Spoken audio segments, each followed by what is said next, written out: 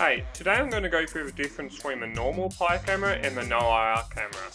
Firstly, here is my setup. I have two Raspberry Pis, both running Raspbian. The white camera is the normal IR camera, while the black camera here is the NOIR camera. NOIR means no infrared. Both have Wi-Fi dongles here and here. I have two battery packs here and here.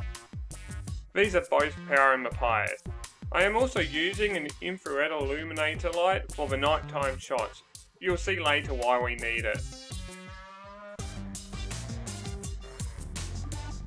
Now in these shots you can clearly see the NOIR camera that the colours are quite washed out, whilst the IR camera is still full of colour. This is because of the lack of the infrared filter in the NOIR camera.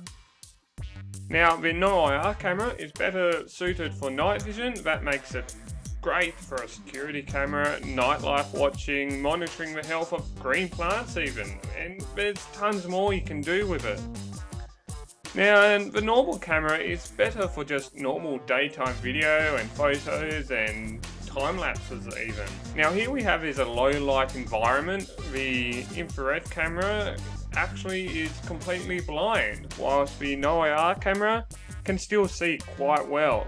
And this is without the infrared illuminator. Here is another low light environment, but the IR camera has some visual, but clearly not as clear as the NOIR camera here. Now let's switch the lights off. Now I am using the infrared illuminator as I mentioned earlier, and as you can see the NOIR camera is pretty clear.